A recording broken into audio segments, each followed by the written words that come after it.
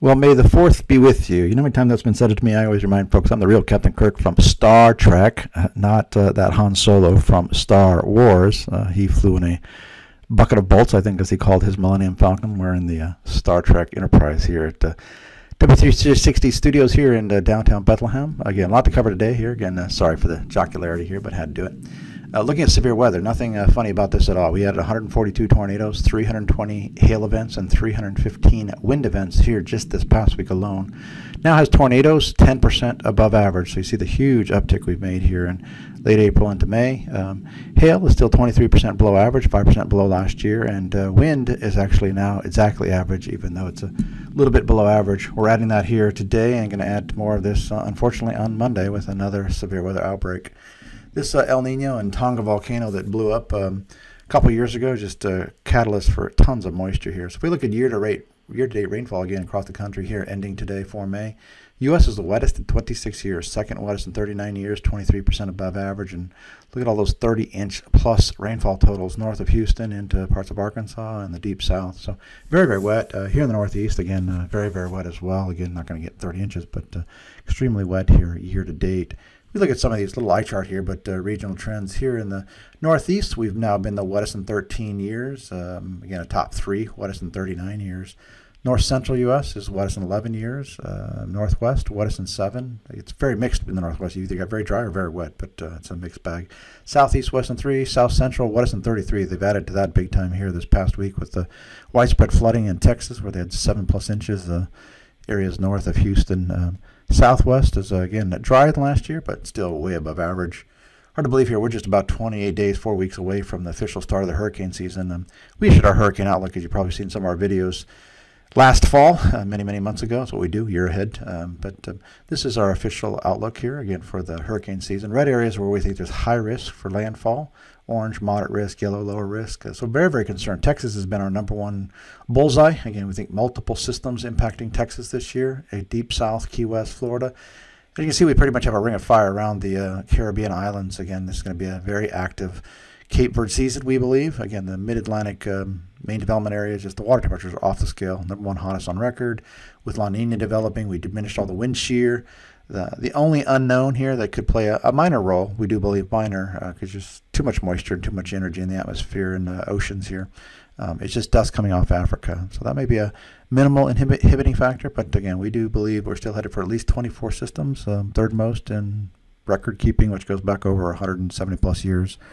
I think we do here well at Weather Trends is, again, not only tell you the season outlook, locations, but then in-season, store impact, zip code impacts, out a week. Again, so you know exactly what zip codes are influenced for seasonal sales. So retailers should check that out because it's by retail store. So whether you're Walmart, Target, Kohl's, anybody, it'll show you your stores that are impacted days in advance. We're going to definitely burn through probably this only 21 official names in the hurricane season's name list here. Again, this is the World Meteorological Organization helps with this. But after that, we go to names 22 through 42. We used to use the Greek alphabet, but now we're going with these official names from, I guess, the World Meteorological Organization. So, again, very likely we're going to get into name 22 this year. If you notice, Kirk and William was on the list here, so I'm going to be have some famous hurricanes, hopefully, with my name this year. Looking at last week world summer here, week ending today here in the U.S., 5.3 warmer than last year, warmest in 3 years, third warmest in 39 years, so a very, very warm week. 30% wetter, 37% wetter than a year ago, wettest in 7, third wettest in 39, so warm and wet. Retailers this time of year like warm and dry, so they had half the equation, but this was a very, very strong week to end the Q1 for retail seasonal suppliers here ending May 4th today, again, the last week of Q1. So it should have been a very strong week after kind of maybe a lull here since late March into early April with mediocre weather at best. Look at Canada, cold, again, 4.7 cold last year, again, about average, but again, splitting two halves of the country. Russia, China, Australia, all way below average. Hot spots would be India and Brazil, #1 warmest in over 39 years.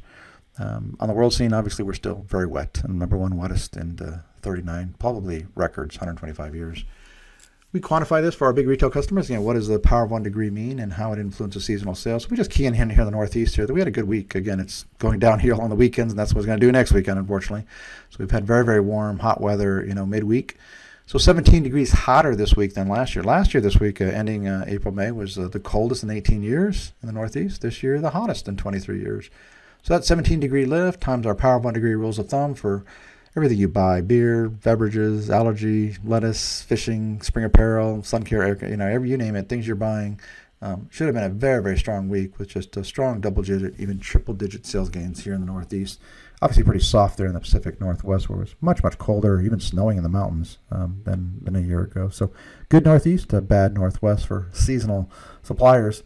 This week here, again, another flip-flop pattern. Again, it's an amazing roller coaster ride here where we get these cold, kind of gloomy weekends like we're having this week in the Northeast, and then a big warm-up as we go into this week ahead here. So nationally, 0.2 cooler than last year, 9th warmest in 39 years, above average, but again, on the cool side compared to a year ago.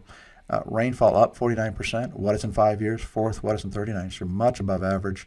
Again, more severe weather to contend with, obviously, today in the steep south-central U.S., and then toward the middle of the week, it'll be moving up into the central plains and the Midwest once again. And again, if we just look at the NOAA's 3-day outlook here, again, you see all that enhanced severe weather activity, tornadoes and hail there in Texas, and then that diminishes a bit maybe tomorrow, and then picks up again Monday in the heartland from Oklahoma up into Iowa. If we look at next week here, again, this is, skip through Mother's Day, but again, it's cold, wet. Unfortunately, it looks like Mother's Day weekend here again in the Northeast. So it's been good middles and unfortunately not so great weekends.